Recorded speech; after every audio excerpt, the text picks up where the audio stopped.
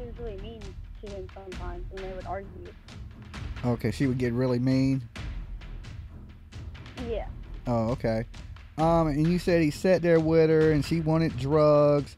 Is there anything, what do you think about the situation? Do you think from meeting that girl, do you think she's capable of doing something horrible to baby Quentin? My honest opinion, I do not think she intentionally did it. One is not the best person, but she's also not, your number one mom. Yeah. But I don't would intentionally kill her baby. But who knows, honestly. I think it was an accident. Uh-huh. I think she got scared and tried to cover up her tracks and she would get in trouble, I think. Leilani didn't want to do it. Yes, I'm not sure. I think he was just sick.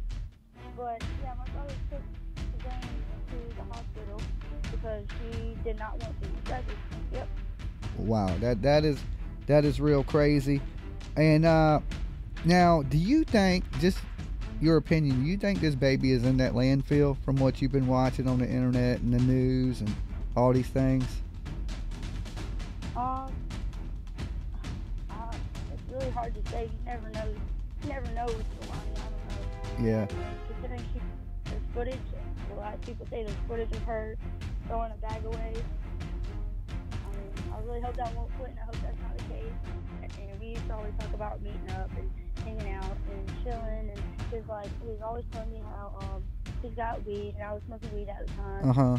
I don't anymore, but he's like, I got some weed, we smoke and chill, we can do some coke, and I'm like, oh, okay. Yeah, I hear he's a little bit of a player. Probably. Okay, so he was like, he wanted to chill, wanted to do some coke, hang out, party. Yep. Okay.